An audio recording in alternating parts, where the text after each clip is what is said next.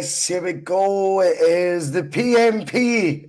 I don't know if it'll be as famous a P.M.P. as last week. Terry, how are you, mate? Thanks for making my week all the more enjoyable, mate, because for once on the P.M.P., the post-match push, it was not myself who was the target of the usual. He's had a good swally, hasn't he? How you doing, mate? I'm all right, boys. I'm a wee bit more compass mentis this week than I was last week. So I apologise before we come on. I apologise to you again live. I'm really sorry for ruining the show last week. You did not, mate. You did not. But do you know what it was, Bhoycie? That game.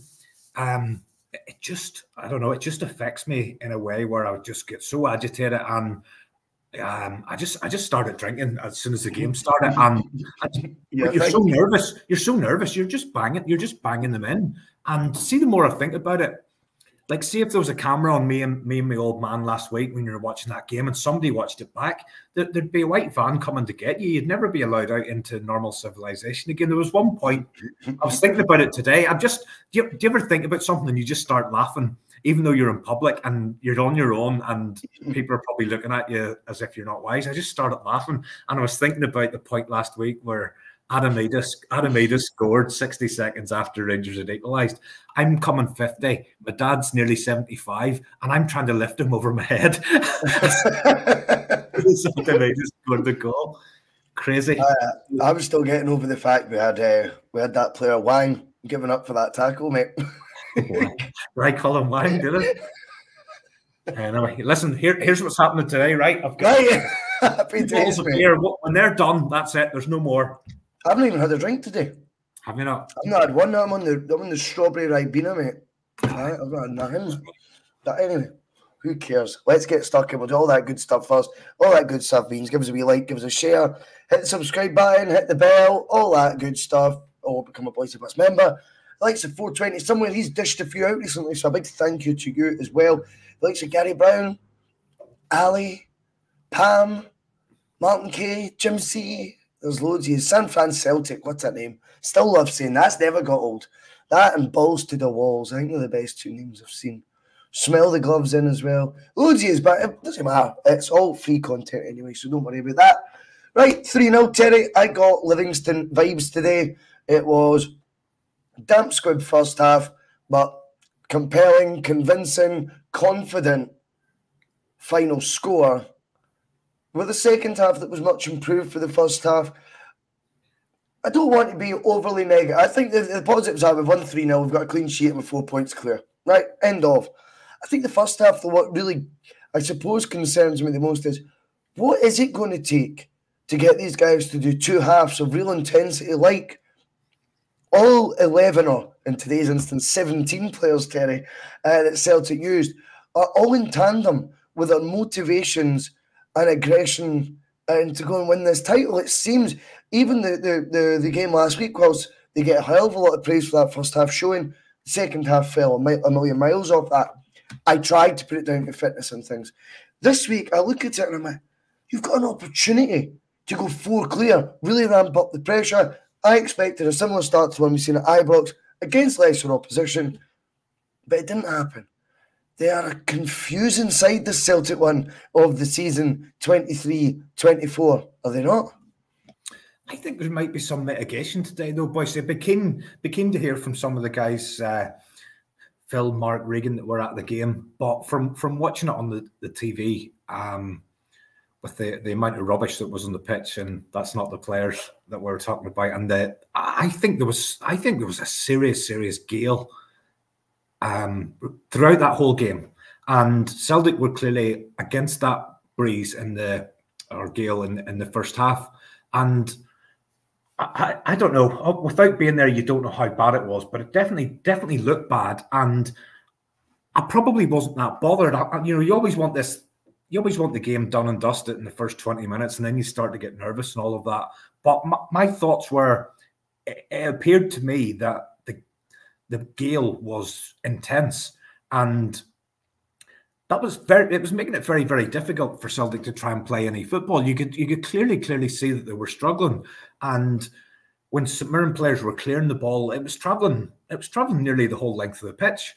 And my only thoughts were, I hope that intense gale remains in the second half, because if it does, then we should be fine. And I don't think it's any coincidence that we come out and we buried the game within 15 minutes in the second half. That's fair.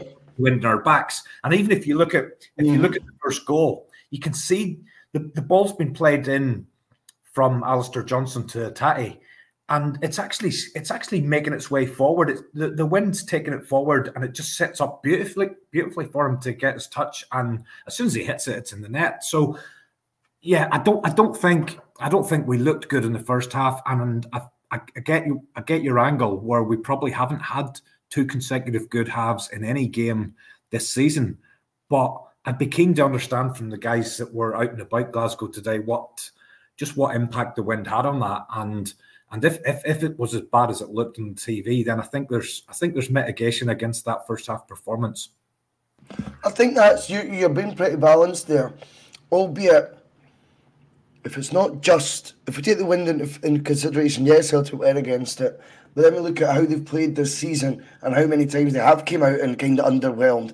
I think that's still a factor in it also. Yeah. I think better versions of Celtic overcome said conditions a wee bit better than what we did first half. But again, notwithstanding it, we go in the second half, 3 goals, clean sheet, confident display, and utilising substitutions, Terry. And I think when we realised that 6th sub was coming on, you actually seen fans, around the dugout, sort of shouting at the top of their voices at Brendan, whoa, don't do that. I thought this season really would be taking a strange turn if this isn't a thought-out call by the manager to bring on a 6th sub. You just never know, though, this season. I think when I felt the game is sewn up, and I suppose when I looked at it as an image today, it probably gave me one of my most confidence-building moments that will win the league as well. I've been relatively confident throughout, relatively. I think it was when we did the quadruple sub. And I think when you even look at the squad numbers, it's the number 9 and the number 7 coming on, and that means they're fundamentally involved in the first team. And of course, it was Ida who is scoring with real ease. He must be under 90 minutes per goal right now. Someone will be able to find out, I'm sure, in the chat. Some budding Opta analyst will be able to tell us what it is. But I'm going to guess he's a goal under 90 minutes in a Celtic jersey so far. So he comes on, scores again. You've got Palmer, double figures for goals and assists this season. He's coming off the bench. You've got your captain, Callum McGregor, coming off the bench. And suddenly, when we're making subs like that, that's when you start seeing the screw turn a wee bit in our favour. I think that's and what, James Forrest was the other one? Over 100 goals and assists for the club and 20-odd trophies. That was your 4 subs there, and you thought, fucking, do you know what? That looks... Maybe it's just the optics of all, because they were all coming on at the same time. But that was actually one of my highlights of the game today, to be honest with you, as a standout moment. I thought, fuck, that kind of... I feel a bit better about ourselves now. Like, you know what I mean? What we've got, what options we've got available, and who's coming back into the fore, Terry. I can't remember much about last week's show, but I can remember saying that I wish we'd brought James Forrest on instead of Yang. And we made that. You said it a few times, yeah. We made that substitution today, and I don't know why we didn't make it last week. But then just going back to what you said about the first half, and see, the more I think about it, Bhoycie, we did still have plenty of possession. And when the lineup came out and it was Kuhn, Kyogo, and Yang up front, I did feel that front 3 is very, very lightweight. And that said, Kuhn and Yang had lots and lots of the ball, and they had lots of opportunity to create stuff in the first half. And I think both of them flattered to deceive a little bit.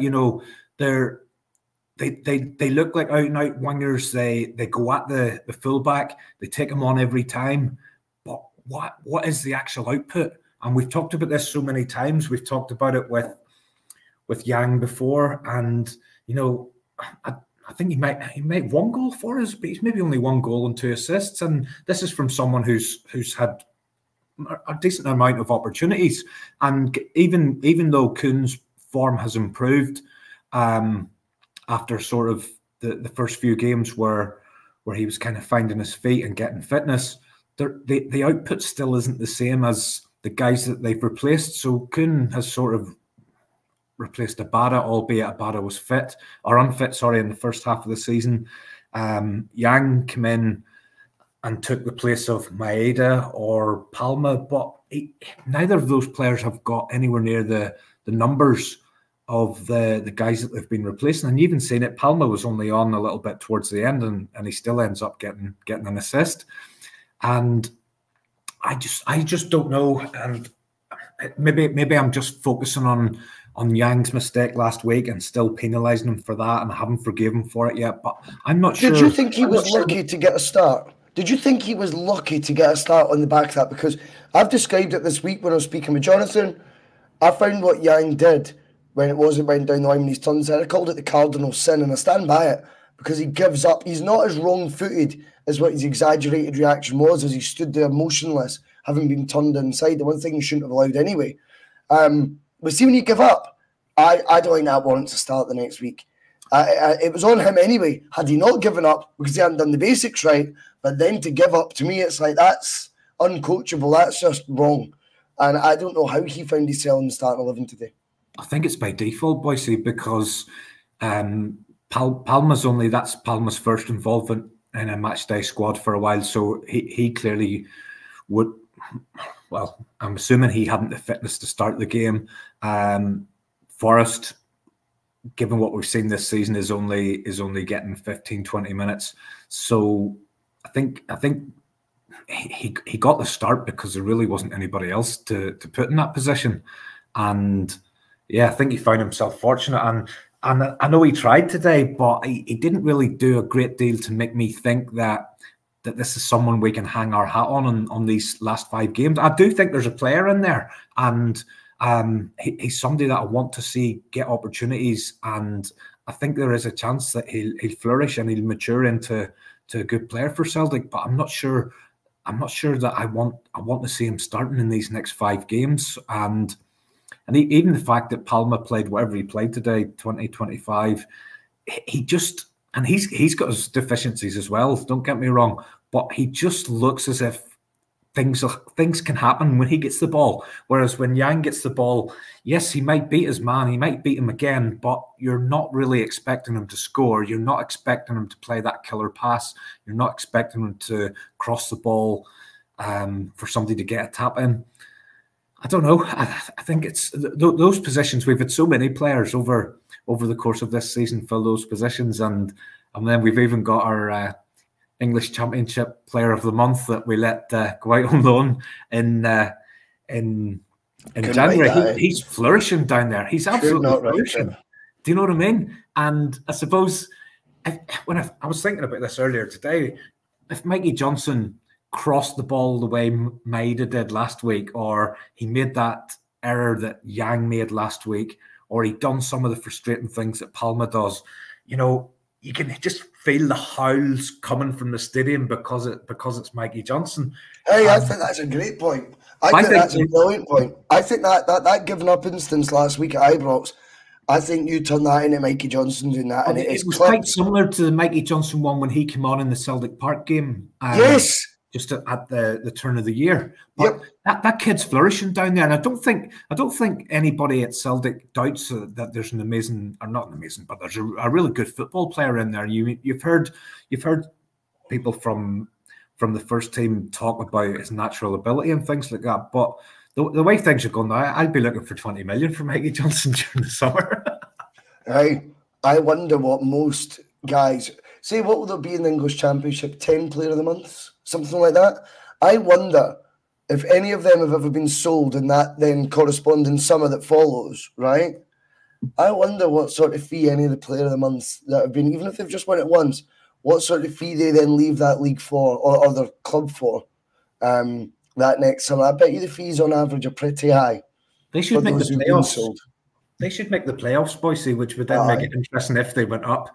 But there's been rumours of EPL teams aside from West Brom, EPL teams taking an interest in him, such as the impact that he's made. But anyway, he's not gonna have any impact on these last 5 games. Yang is gonna have some involvement on what I've seen today and what I've seen last week.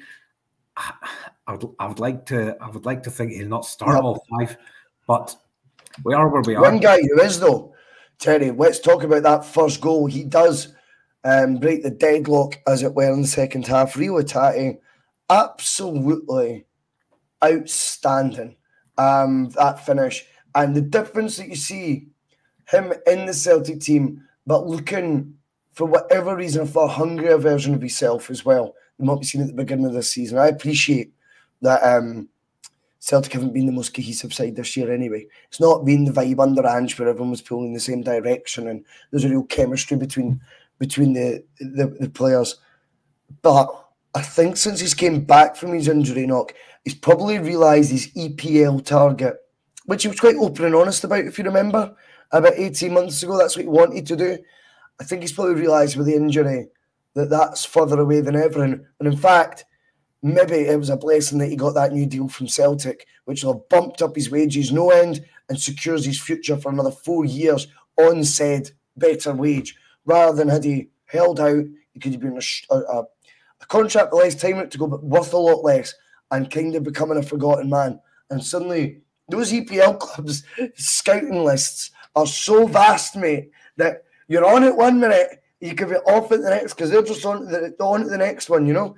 And I just think from Hatate's point of view, we might have seen a refocus now, Rio Hatate, for this running. And of course, there's trophies at stake here. And he'll enjoy, like most players, you have to have a certain level of ego about you to make it in top, in professional football, let alone top level professional football, like a big, massive club like Celtic. You've got to have a bit about you. You've got to have that wee bit of ego. And I think he'll like the fact that, I helped get us over the line, or was I the catalyst for us getting over the line, that sort of thing. Of course he'll like to hear that. Of course he'll want to prove that. And I think he said in one of his interviews as well, I want the Celtic fans to start asking the question or saying the words, we need Rio in the team. He said that only a couple of weeks ago. I think we're seeing that from him and stepping up again today. I think the only thing that's been missing from his comeback is that sort of trademark Hatate goal where he's picking the ball up on the edge of the box and the way he strikes the ball, Bhoycie, you think about some of those goals where the two that he scored against Rangers, the one that he scored against Hearts, he gets such power into those shots from in and around the edge of the box. There was one in the first half as well where he got a shot away and it was blocked, and then somehow the referee decided there was an offside when there wasn't. But I think just that goal kind of just signals now that Hatate's back, and I think the timing of him coming in couldn't have been any better. We haven't really had him at any point this season other than a game here and a game there. He's been dogged with the injuries, and he's probably one that I think the Celtic support at the minute, we're getting towards the summer, and there's almost that we're resigned to the fact that we think Matt O'Reilly's going to go this summer. That's probably how it felt with Hatate last summer. You were going in there resigned to the fact that you were going to lose him. Such was the level of his performances last season. Then he gets injured early in the season, and as you say, you're possibly on all of these. I wouldn't even say short list. You're on these long lists. You pull a hammy, you just go off them. You're off the radar. You're no good to us. You can't play for 8 weeks. You're no good to us. And they move, as you say, they move on. They move on to the next name that's on the list. But fingers crossed, he's able to keep the fitness for the last, not even 5 games. I'm going to say 7 games because we obviously hope we get through to the cup final. We hope we get through the semi next week and get into the final. And a fit Rio Hatate is crucial to what we're wanting over the next 6 weeks, which is a double. Even the captain as well, Bhoycie, coming back today. I know he didn't play much in terms of minutes, but it was still similar to last week. But he did look a week sharper. Albeit, yes, it is St Mirren, and we were ahead whenever he came on. But that can only be good for him to get another outing into the legs. Look at we're kind of unfortunate because it kind of just felt we were starting to get everybody back from injuries. The manager didn't fill me with any confidence that we'll see Maida back the rest of this season. He was very, very non-committal whenever he was asked around that injury. It sounds like it's something related to the hamstring. And again, those don't repair over a week. They don't repair overnight or over a week. I don't know. I think that we might have seen the last of him for this season. Then you've got Scales has picked up a knock. So that was an interesting one today to see who replaced Scales. It was either going to be Welsh or Nawrocki. The poll got the nod. I thought he looked okay. We weren't overly troubled at the back. I think the main thing there is it probably doesn't matter if it's Nawrocki, Scales or Welsh, as long as Carter Vickers is in the side and is beside that person, we probably can get away with any of them. The only thing I probably felt that we were a little bit less effectual on the left-hand side of the pitch because Scales is naturally left-footed, Nawrocki isn't, and Yang is also right-footed. So having those players playing on the left-hand side but both being right-footed, it meant the only left-footed player in the whole team essentially was Taylor. And I just felt that made it a little bit harder for us to build on the left-hand side because Nawrocki's playing on the left-hand side, but he's right-footed. Every time Yang gets it, he's kind of leading with his right foot as well. So it kind of took away a bit of that natural balance. I don't know what the outlook is for Scales and his injury, but I probably think as long as we've got Carter Vickers fit, we can get away with whoever the other centre back's going to be. As long as we've got Rio Atai, Callum McGregor coming back, then we're good in the midfield as well.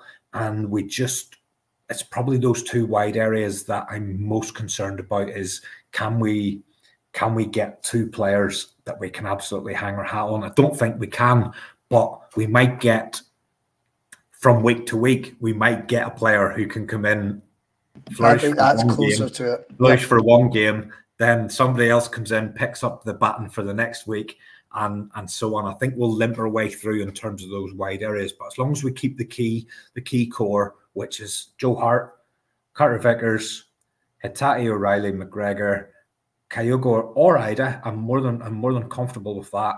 And then filling around those. And one which is probably worth mentioning today, Alistair Johnson ended up with 2 assists today, and he hasn't been the Alistair Johnson that we've seen whenever he first came into the side, and he has looked suspect at times. But 2 assists, I thought that was okay today. He got the assist for the first goal. He got the assist for Kyogo's goal. Well, that was a top assist, wasn't it? Let's be real. I mean, I think the one for the second goal, Kyogo, a well-directed and executed header from Kyogo, not one that was not like last week where I thought it was more gilt-edged than it seems to have got reported on. I thought it was a far easier chance and one that, to me, killer strikers take. But today, good header he was on the end of, but again, that goal was all about the delivery from Alistair Johnson, and what a delivery it was, Terry. Yeah, it's excellent. As I say, class. He's come in for some criticism, and rightly so. I think so because he came into the side and ousted Josip Juranovic. We were able to sell Juranovic, make a significant profit on him, and most Celtic supporters, I think, suffice to say, felt that we ended up with a more rounded player in Johnson. He hasn't quite hit the levels that he did last year, but the managers, I think what's been interesting is the managers persevered with Johnson. We haven't seen what Ange did whenever it was Ralston and Juranovic. Ange was kind of tinkering. 1 week it would be one in, then it would be the other. Rodgers has nailed his colours to the mast. It's Johnson, and if Johnson's fit, Johnson plays, and Anthony Ralston's just had to dig his heels on the sidelines. But again, you don't know at any stage whenever one of these guys gets injured and you need the backup player. There could something could happen in the next few weeks, and we need Anthony Ralston. And again, I'm more than happy with him as being a backup right back. But I thought Johnston today, getting those 2 assists, hopefully that lifts his confidence a little bit, and hopefully he can play a part in driving this thing over the line, which I really, really hope we do in the next 5 league games. Let's be real. Alistair Johnson, I think, brought a solidity the right back role that we felt Juranovic neglected, and that was the defensive duties. And we I think we're in pretty much agreement with a few fine details, but I think, you know, we were pretty much in agreement that Juranovic we thought was a bit overhyped, a wee bit overrated, and a good player, not a great player. I thought his valuation was fair. I thought £78 million. He looks to me like a £78 million player, albeit when selling to the bigger leagues, I think Celtic couldn't push that way beyond what we ended up getting for him, particularly in the back of the World Cup. That was where I thought it was a bit false. But in general, I thought he was a £78 million player. And the £3 million replacement comes in and looked far more assured. And let's be honest, under Angie's side, the team was more aggressive, and therefore Johnson was more aggressive going forward, I think, as well. This year he's been cagey, I think, when it's came to his attacking play, his offensive play, as they'd say, across the water. And I don't know, today it was good to see that he was getting that right, because one of the things Mark was talking about on Thursday was the number of times he feels that he's given silly fouls away, dangerous areas that are conceding either free kicks. He was poor, Bhoycie. He was poor last week. Kicks. Yeah, and then it's a penalty last week. And, you know, if he's defensively putting you in vulnerable positions, and his output going forward's been so minimal, as it has been this season, I think, then today looked a real step in the right direction. He had a very good second half, and it's important that people don't think when you criticise a player, it's as binary as you then saying you don't think Johnston's a good player, or you think he's rubbish. And then the next week when you praise him, it looks like you're a hypocrite. I don't find it like that. Football is it's a sum of moving parts. Every game brings on a new experience, something that you've not seen from any of the players before. Every single game does that. So your opinion naturally will fluctuate. Your opinions will change. And I think it's as ever important that we're giving credit out where we give out criticism. You know, and it is easier, I think, to criticise sometimes people, Terry. And I think Johnson deserves a hell of a lot of credit. That ball for Kyogo's goal today was something that is eluded the likes of Maida, a winger of ours, time and time again. Palmer today tried to do a cross to the left-hand side. Wasn't that? So it was befitting of a guy that when he does go forward and he is playing with confidence, looks like he can actually be far more of a weapon than we've seen this year, sadly, in a Celtic shirt. It begs the question, though, why do we not see more of it? You know, I get that. And I totally took Mark's points on Thursday night. He has felt like an accident waiting to happen. And in the biggest games that have mattered most, you know, that game against Rangers at the turn of the year where he's had the handball, the penalty last week, as much as I don't think it's a penalty, it's still him that's involved in that incident. It's still him that, you know, could he have done anything differently? But I think the bit that people haven't really focused on last week, where I think he was culpable as well, because Yang's kind of got the brunt of it, was Johnston's attempt to try and clear that ball last week before it ever got to Matondo. It was weak. It was very, very weak. So that's why I was happy today to see him involved on you know, for positive reasons. And when you see him delivering a ball like that, you're thinking, you know, why is he not bombing on just as much as, you know, why is he not getting forward a lot more often? And is that something he could do a lot more of?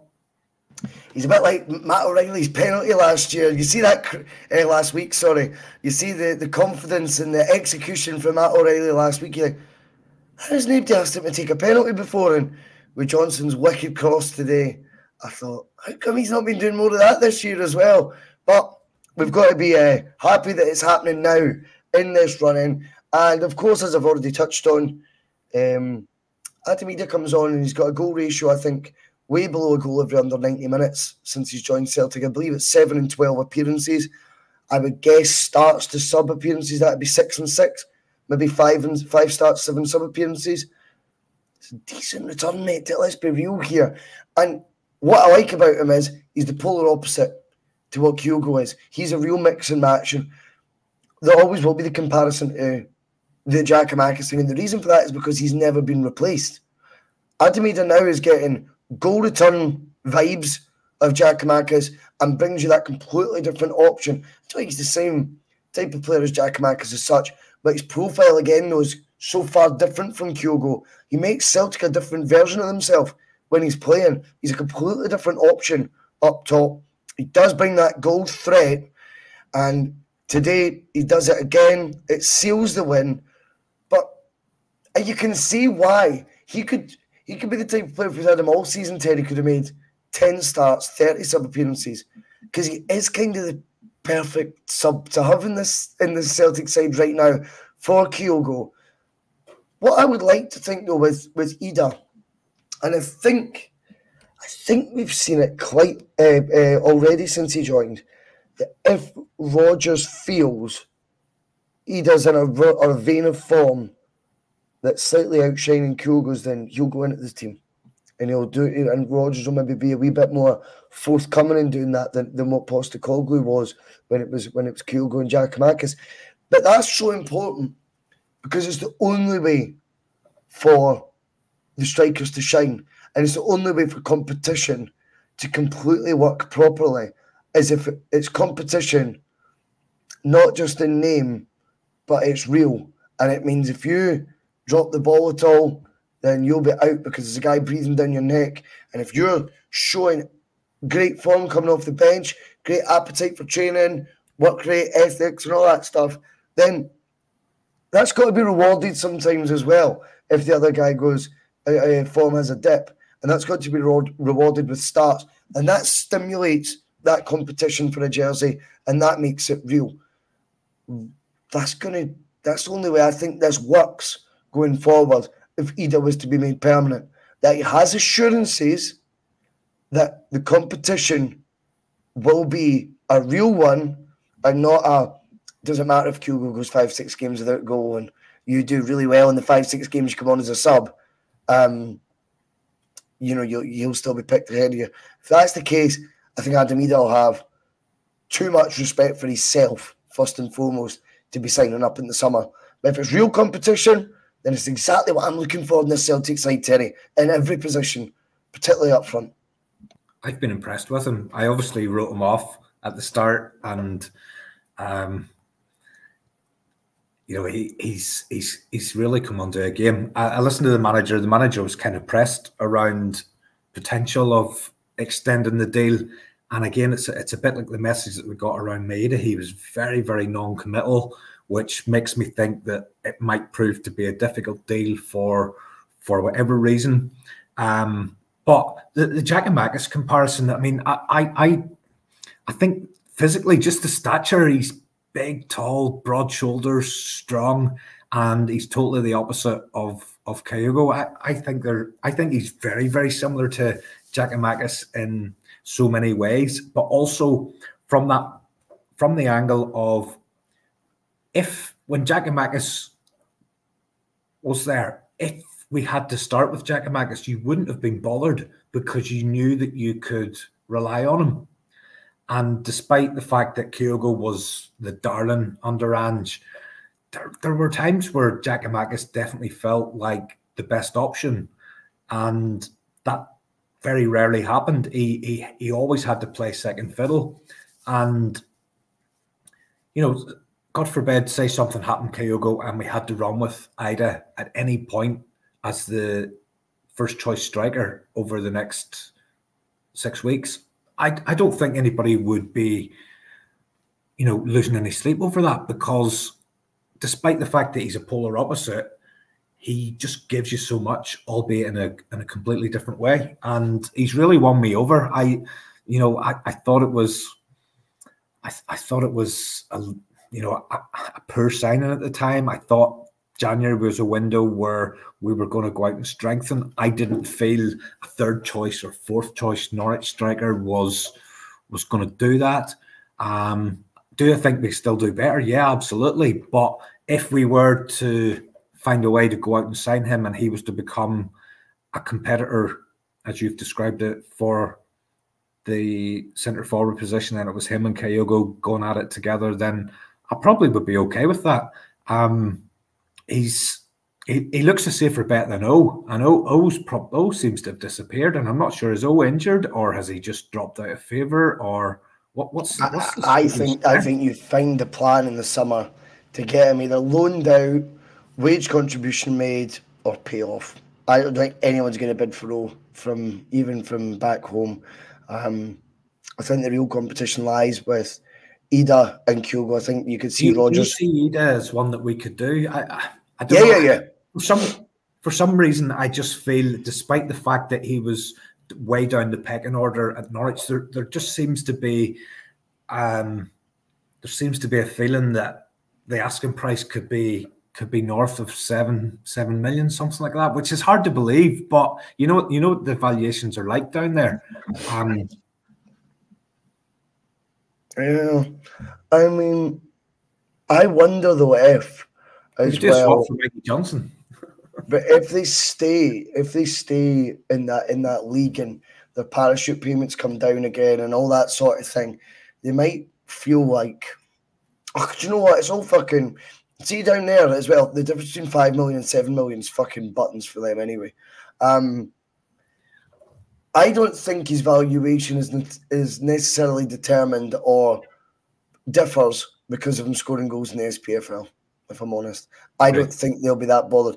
I think it'll be about how much Ida rattles his own cage, and if Ida's like, "I want this. This is what I want," then I don't think it'll be too difficult to deal with, and that'll then become dependent on what assurances Celtic give Ida if you were to join. Would be real, because if you're his agent, mate, you do start looking back through Celtic's very recent history and you go, if it's golden balls up front, and no one's willing to drop him even when he's form dips, you're going to become a bridesmaid here and just kind of watching on by week in, week out, then that won't happen. But if he's given these assurances, then I wouldn't be surprised if Adam Ida, firstly, politely, and then more forcefully tells Norwich that I've made my mind up where I see my future, so get a deal thrashed out.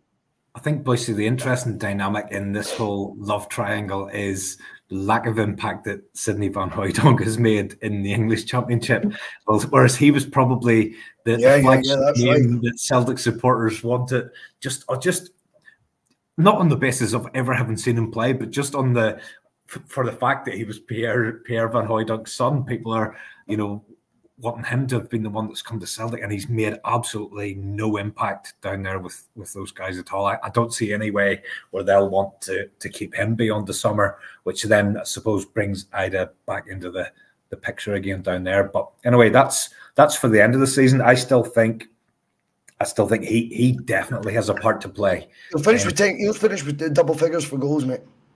I don't think you can ask for much more than that. He's already beat 5, and I said he wouldn't get 5 after watching him for the first game. But no, he's going to play a big part, a really big part. And if Maeda's out, and I know we talk about this now and again, if Maeda's out, and if none of those wide players that were, they're in and out of form, if none of those can sort of cement their place, there is still that thing in my head that Kyogo could revert onto that left-hand side with Ida through the middle, and that could be something that could work, because that was predominantly his position before he came to Celtic. But we've seen it in the first Celtic Rangers team when Edouard was still there, and it didn't work that day. But that doesn't mean that it's not going to work. We've seen. My concern with that, Terry. Sorry to cut in. My concern with that would be Kyogo adapting to new positions seems to be what's been beyond him this season, or a new even style of football. Not necessarily a new position, but a new type of football seems to have been beyond him to adapt to. Now, Angie's system did suit him to a T, and he was fucking wonderful for us in the main. He did have the odd spell where I thought, to be fair, the competition should have meant that, he was taken out the side. But on the whole, the 2 seasons under Ange, we really, really got lucky that it was Kyogo up top, and the amount of goals he got, the variation in the finishes, outstanding. This year, though, the goal tallies fell off a cliff. The amount of chances he's been at the end of fell off a cliff. Well, there's Ross Evans just came in. Chance that. I wasn't sure what the tally was. I said it fell off a cliff. He tells us it's only 16 goals he's on. That's midfielder numbers for the Celtic title winning side, Terry. Whether whether people want to agree with that or not, it is.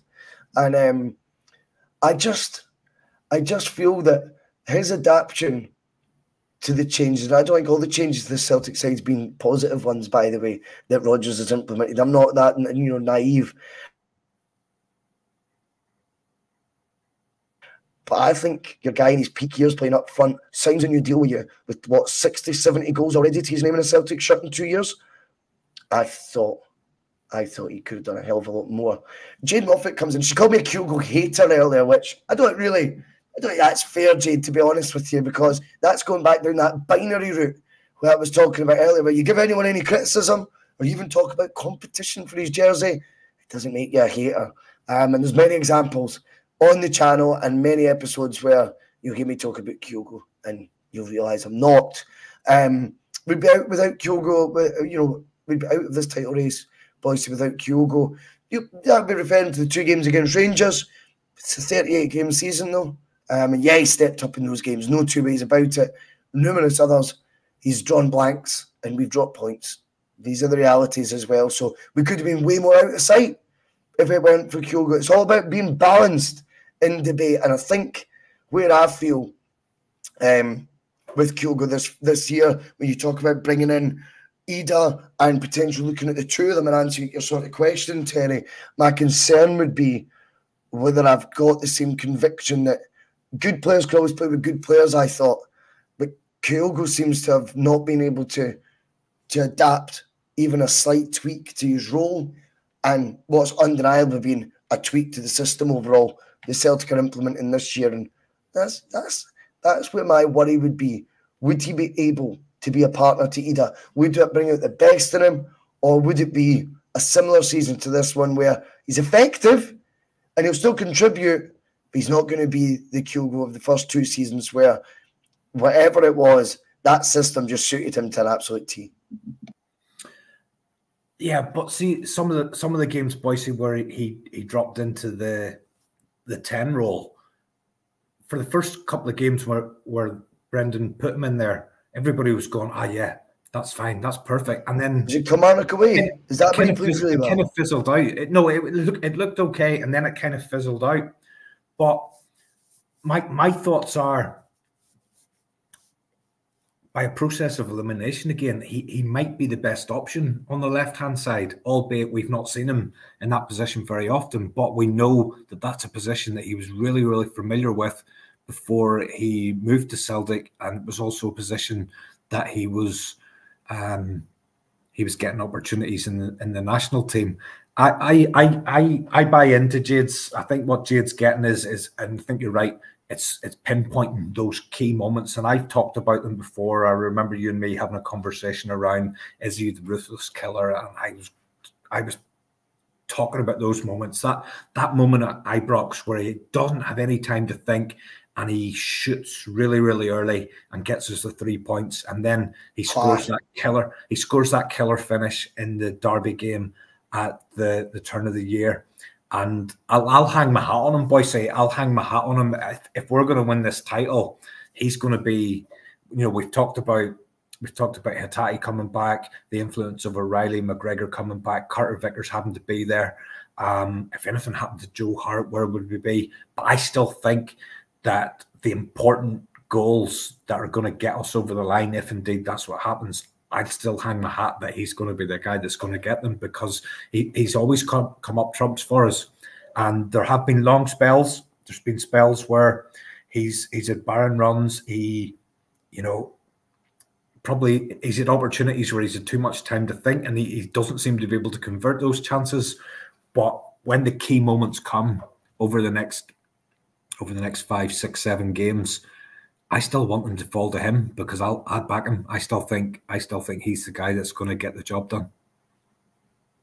As much as I've been impressed with Ida, and as much as Ida probably can count himself really, really unlucky not to have started more matches. The influence that he had last week, he could have started today. Oh yeah, I thought you might have. I thought that might have been one of the changes to the team. The Yang one wasn't one I had envisaged happening, but that's fair enough. But yeah, it was a nice finish for Kyogo anyway today as well. So it's not hating. No hating on the. Oh, we love him. Guy. We love him. We just want him to do what he does. And well, Brendan spoke. I watched his press conference from yesterday or the day before, whenever it is, and he actually said he felt Kyogo's game had went to another level again. He said again, so he wasn't saying like another level like we've not seen before. He says he took his performance level to another level again. Since he came in, he says that's what real competition can do. So that's what kind of led me to, sort of expand a bit on what my thoughts are on that. And I think I'm in agreement with Rodgers. But I'll take it one further, Terry. Let's say it's either or another of that sort of profile. Rodgers guaranteed now, if it's not Adam Ida, has now made his mind up that it's going to be someone of that profile. I think that will be his. It's not all. And it's definitely not all, right? Which I think we said about a year ago. Anyway, already I'd made my mind up. I was not having him. I think he'll get another one too. He won't make the same mistake, mate, of what he did this summer and going with two strikers again. And it was two strikers, but it was 1.5. Because, don't want to get too disrespectful, but I don't think he was a realistic option for Rodgers to be starting games. So it was really just Kyogo. He won't make that mistake again. Oh, in fact, that sounded like last summer already. You're talking as if Brendan's definitely here next season.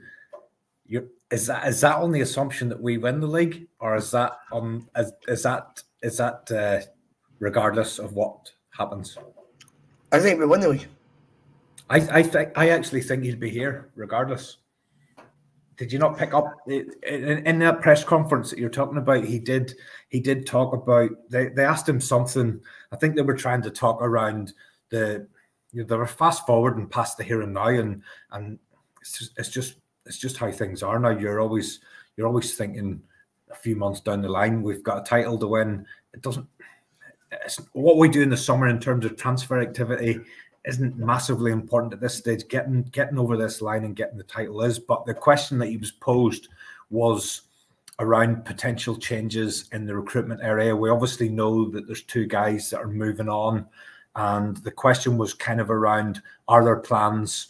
Have we already started thinking about next season? I think it was an internal question.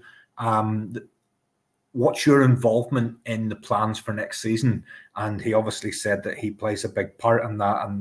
And there was something anyway. His answer just kind of struck me, where he almost said, and I really hope I'm here in the future to try and bring to fruition what we're aiming towards. But there seems to be an assumption that if we don't win this league this year, that he would be there next season. I think he will, regardless. I have two sides to this debate. I wonder if they are looking at Rodgers as being a legacy thing now and going, look, you've had your fun down in England, you left for the sort of mid-table side Leicester, overachieved for a few years, and then found out how wanting it you can, how difficult how to be found wanting easily can occur in that league. You can be found wanting without much. I mean, he had 2 5th-place finishes, English FA Cup in the bank, Charity Shield, I think he beat Man City as well, a semi-final in Europe, and then before you know it, they were just above the relegation zone, and he resigned. I mean, that tells you that, and you've already had the title run in with Liverpool. Do you want to go back for that, or would you like the dream job and all that? Would you want it for 10 years? And if it was that, Celtic start becoming first and more trusting in how they allow money to be spent, how they allow foundations to be laid in a new sort of way, that's one that's removed from what their ideologies are, which I think are stuck in the past and stuck in the biscuit tin, to be quite frankly here. I think when it comes to that might be the only way, if they really are beginning to talk about maybe Rodgers being, beyond the 3 years, like way beyond it. Because other than that, I have to be honest, as much as I want him to do well here, and I still think there's more to come from him as a manager, and I don't think there's anyone really out there that appeals to me much more than him being in charge, really. There's no other, candidate out there that really grabs you. Not only that, though, I've got to be honest and say, if we don't win the league, I'm not quite sure how you keep your job when the advantages still were this year, all with us. And if you've not worked your magic and pushed the board hard enough to get what you wanted, that's on you as well, because one of your responsibilities is the football department. And by being a manager, using a forceful hand and getting things you want that the board might not want to, it's kind of part of the gig.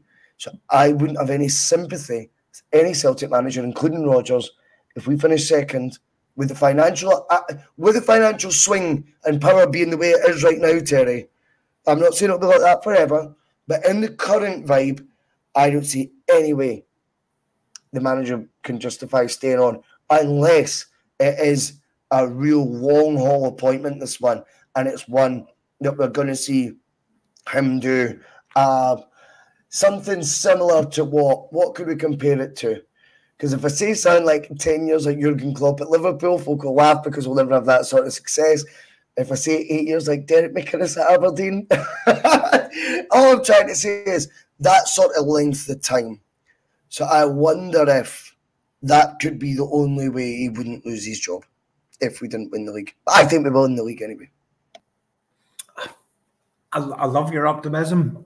I'm nervous around it. Just in terms of getting over the line, just everything the way this season has played out, we've had massive deficiencies. We should have had this thing wrapped up. We did have it wrapped up. We handed it back to them. I don't even want to go into stuff today about referees and all that kind of stuff.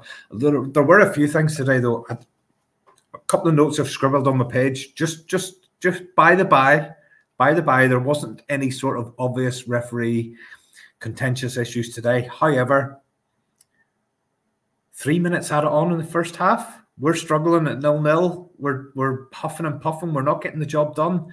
Yet there was stoppage after stoppage after stoppage for absolutely anything that the game could be stopped for. Yes, there was head injuries, which was at least 3 minutes on its own. Then there was lots and lots of other stoppages. It just seemed so disjointed, stop-start in the first half. We've had 12 subs come on throughout the course of the game. And yet the total added time, first half and second half, was 7 minutes. Yet last week, in a game that seemed to just flow from start to finish, there was 8 minutes added on at the end. But anyway, not going down that route. But sometimes the subtle, you think the referees had a good game, and then you just think about some of the little subtle things that might be going on as an undercurrent. But anyway, you and me sitting here is not going to change hundreds of years of that kind of thing going on. But in terms of Rodgers, I don't see him walking away, even if we don't win it. I don't see him walking away, and I genuinely don't see us sacking him because of the cost that it would take to do that. I think he's here. I think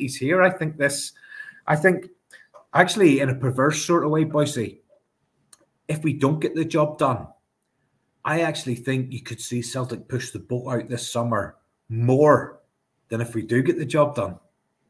Because we never ever strengthen from that position where we're dominant and we're on top. If we lose this league, I actually think we could double down and back the manager more than we did last summer, more than we did in January, and more than we will this summer if we actually win the league. Yes, but what comes with that though, Terry, is because the world doesn't just stop all around Celtic. So Celtic comes second, we need to react to that. But what actually happens is that means your rivals have been strengthened by the tune of 60, 70 million. So of course we're going to need to invest, because they will. They'll invest their money. So that's why it would become like that. So yeah, it's one that we can look forward to discussing at length, I think, in the summer. The question, Bhoycie, is do you think Brendan Rodgers will be Celtic manager on the first game of next season? Yes. Yeah, I think so. But I don't think that means we win the league. I just think he'll still be there. I didn't think it earlier. I think he'll be there because he will win the league. And I think he would only be there if we don't win the league because there's some sort of real contingency plan that's going on that the front, left and centre of it for whatever reason. We've got to find a way. We have to win this. Yeah, we will. I think we will. I think we are finding ways already. But I think people are thinking, and Celtic-minded people are thinking, this home game after the split is we're definitely going to beat them. That game will have so much jeopardy. And if you look at the games that we've had this season, we've had a draw, we've had 2 victories, but the 2 victories, you know, the game at the turn of the year, you know, we had it sewn up, and then, you know, that could have very easily have ended up in a draw. And the first game at Ibrox was settled with 1 moment of magic from Kyogo. So I'm hopeful that we'll win that game, but I don't think it's an absolute guarantee. And then there's another school of thought which I totally buy into as well. It might not even come down to that game, because you know you can't just turn around with either side and say they're going to win all the other matches. And we could still be sitting here in September, because that Rangers Dundee match might still be outstanding by then. I think you'll still What's be your thoughts on that? I actually feel really strongly about that, because I think Rangers are out of order, and I obviously don't know this, but the perfect time for that match to be played would have been the midweek before Celtic played Rangers. Yeah, they didn't want it. I would have thought Rangers would not have wanted that under any circumstances. However, on the weekend after that Wednesday, there was a game played on that park, which would suggest to you that on that Wednesday, that park would have been available to play. But Rangers wouldn't have wanted to play that, because they would have felt that would have negatively influenced their chances in the Celtic Rangers game. Yet they then kick off totally because the game can't play the week after. Yeah, true. Do you know what I mean? And yeah. See this idea that this game can be played anywhere other than Dens Park. That doesn't wash with me. That's just taking, you know, sporting integrity. You've got to play the same number of home games and the same number of away games. And the reason Rangers have got... But that's not strictly true either. No, but... because of the nature of the split. Yeah, I get that. But that game has to happen. That game has to happen at Dens Park. That game cannot happen anywhere else if there's any integrity in this league. And another point you need to consider is, why have Rangers got 5 away games out of the last 7 and Celtic have all these home games? That's because the fixture computer somehow gave Rangers all of the home games in the first phase and the third phase. No, sorry, wrong way. Yeah, that's the right way. Yeah, you're right. Somehow there wasn't an even split in terms of the games that Rangers played at home in phase 1 and phase 3. Notwithstanding, take into account the quality of the teams they were playing against in phase 1 and phase 3 in the away games. There was a real imbalance there that, for that to have been luck, is very, very unlikely. And these games have got to be played. These games have got to be played in the right places. That game has to be played at Dens Park. Right, so let's look at it. There's 3 rounds of fixtures before the split. Therefore, 2 and 1, 2 and 1, 2 and 1, whether it be away fixtures, home fixtures, with each side. So we have 11 other teams in the league. 2 will play at home. Two of those fixtures will play at home and 1 away for one team. And then for the next team, it'll be 2 away from home, 1 at home. Naturally, that's going to lead to uneven numbers because they're odd numbers. So it doesn't work. Okay. So therefore, it was always going to end up like this. And if you actually look at it, 5 out of 7 away, is it, for Rangers, they think? But Celtic and Rangers will both end up playing 19 home and away. That will definitely happen. So if that game happens at Dens. But if that game happens somewhere else, then that's unequal. Yeah. But we'll... See, the thing is, with the last 6 games, we're 4 at home, 2 away. It's only 1 off, 3 and 3. It just sounds like there's a bigger gap in it. But it's only 1 out from 3 and 3, really. So it still has to be, right? You can't play a game somewhere else just because. Yeah, but it comes to that. Yeah. Take your point there. I think they're doing anything they can to try and get it over the line. I think there'll be a lot of sighs of relief that Dundee's top 6 fight was sealed today, and they're in it. I think there'll be a lot of sighs of relief on that, and that kind of takes that edge off it and makes it more favoured about the Rangers situation. Does today allow the league to release the fixtures post-split? And interestingly, according to our source, Phil McGinley at Celtic I was going to say Phil. he said 27th April it was advertised on the screens for Celtic at home to Rangers. No, but he came back and said that was the women's game. Oh, did he? All right, I wasn't really. He did. I just want to look here. Oh, did he say it's a women's game? Just ignore that last 30 seconds. There has been a precedent before where a pre-split match was played post-split, I believe, between Celtic and between Celtic and Inverness. Let me just look here. So Dundee are on 40 points. Okay, so Dundee are definitely in the top 6. Nobody else. Yeah, it's done. It's done. Nobody else can go past them. Yeah, it's sealed. That's what I'm saying to you. Right. So the thoughts are that game doesn't have to be played before the split because it doesn't impact the split. That game can be played at any stage between now and the last day of the season. So there's no reason for that game to be moved to any other pitch. Yeah. I think it's a wee bit too far. I think it's a bit arrogant as well. Not that that's any surprise for them, though, to have now set a deadline that it has to be played by Wednesday, essentially. And that's now what's came out. It has to be played by Wednesday, even if it's behind closed doors. It'd be great if Dundee beat them, wouldn't it? I think it's a banana skin. I think tomorrow's a banana skin for them as well. I don't like being 4 points behind. The more I think about it, I'm sitting here making a big deal out of it. It probably doesn't matter where they play. Do you know what I mean?